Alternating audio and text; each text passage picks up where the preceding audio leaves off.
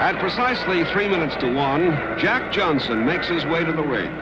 Johnson is always the first to enter. So seriously does he take this ritual that it's written into his contract. The nation comes to a standstill as cameras grind away. A roar goes up. Now Jeffries. The crowd goes wild. This is a new age of instant communication. For the first time ever, a round-by-round account relayed across country by telegrapher's key.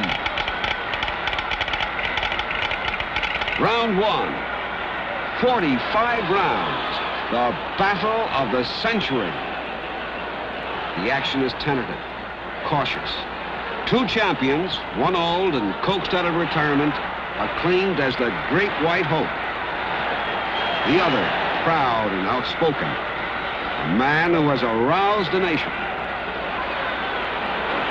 The third man is Tex Rickard, impresario extraordinaire. While outside, hundreds unable to buy tickets await the outcome. Jeffries bears the reputation of being the strongest man ever to enter the ring. Well, I got a thing or two to say about that. In Jeffries' corner, Corbett yells, 1-2, Jeff, 1-2. That's all you need, Jeff. 1-2, 1-2. Keep on trying. Come on, man. Do something. This here's for the championship. By round 7, Jeffries is beginning to show frustration. Each time he launches an attack, Johnson quickly stifles it. And his frustration is compounded by Johnson's taunts. Strong, Mr. Jeff, real strong. Fighting me was wrong. It's all on film for the world to see. And high overhead, a desert sun scorches the canvas. The temperature's rising, and so are tempers.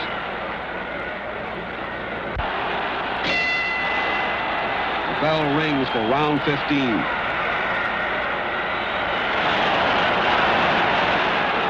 A vicious uppercut and 3 stinging lefts. Jeffries goes down. Get up, Jack. Get up. Johnson moves in, but Rickard waves him off. Slowly, Jeffries rises. Johnson unloads a thunderous left, and Jeffries goes through the rope. Emotions waive the rules as Jeffries is helped to his feet. Johnson moves in to finish it.